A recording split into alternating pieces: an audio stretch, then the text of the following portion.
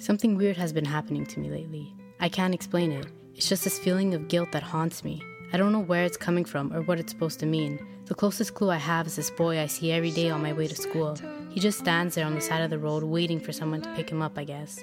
But I feel like he just watches me, like he's waiting for me to go by to see if maybe I finally notice him. I don't know what came over me today. I decided to stop and pick up a complete stranger. It was like an instinct, like my subconscious was trying to tell me something I couldn't understand, so I promised myself I would try. And he got into my car and I thought I would be afraid, but I wasn't. I asked where he was going, and he told me he worked up the street in the field somewhere.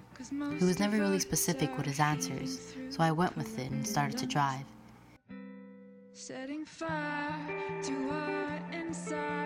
He started to ask me about myself, about school, work, my friends.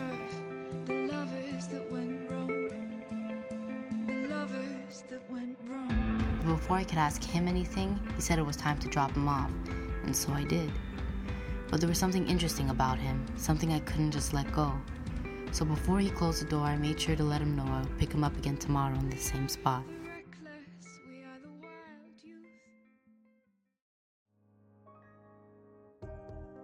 There's something about him that is so familiar, but I can't figure it out.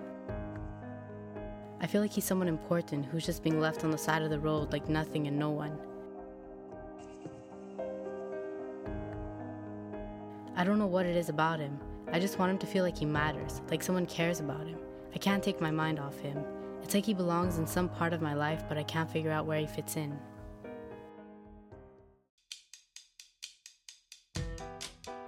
The next couple of days I got to know him better.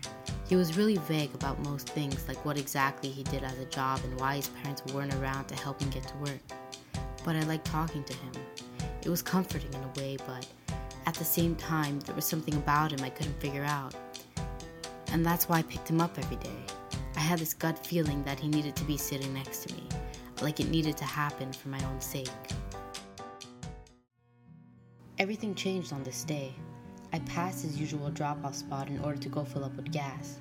He got mad, really mad, as though breaking our routine broke something else.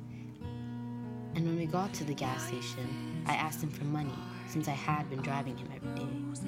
He told me he had no money, and that I was the one who owed him.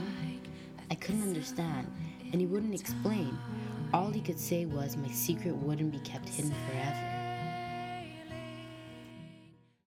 I have a secret.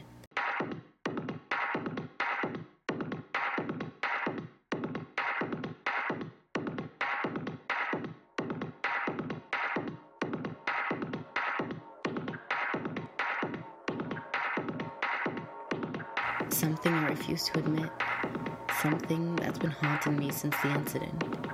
He was a boy. He was my age. But I was reckless, and I left him there. And I just can't take it anymore.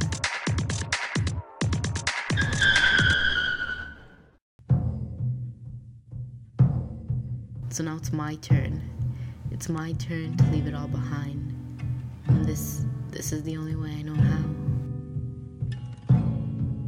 A Florida woman kills herself after years of agony.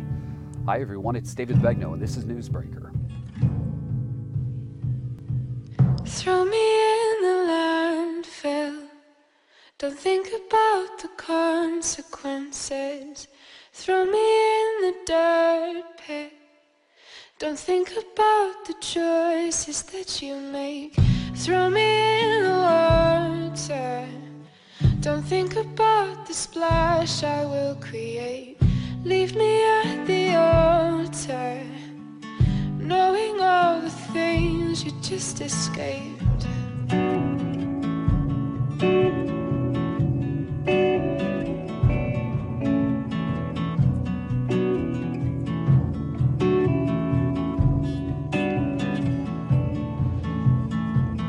Push me out to sea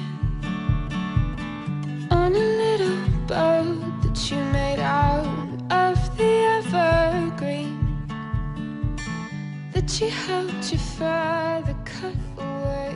Leave me on the track.